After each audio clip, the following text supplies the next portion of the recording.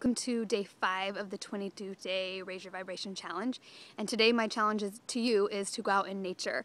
Not just to raise your vibe, because nature is a great place to do that. The energy in nature is really high, and it can definitely charge your energy and help you release any energy that's no longer serving you, especially if you put intentions behind it and are very conscious about what you're doing. Like, I like to even just sort of imagine any negative energy to be leaving my auric field and just to really connect to nature. The colors in nature, like this amazing green that's all around me. There's also deer all around me. I don't know if you guys can see these deer.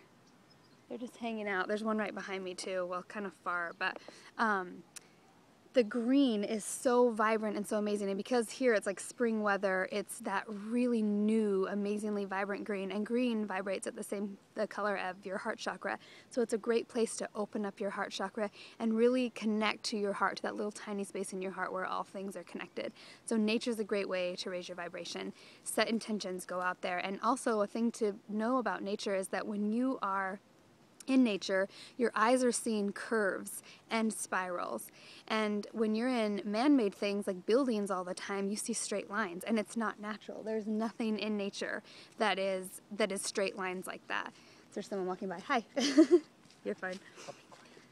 So when you're in nature and you connect with nature, you stimulate your right brain, the right side of your brain, which is your intuition. So when you're in nature, it's why even people who aren't very meditative or don't even really connect with their intuition, they can connect more with their intuition when they're in nature, because you are using your right brain. Your right side of the brain is more stimulated, so you're more connected to your intuition.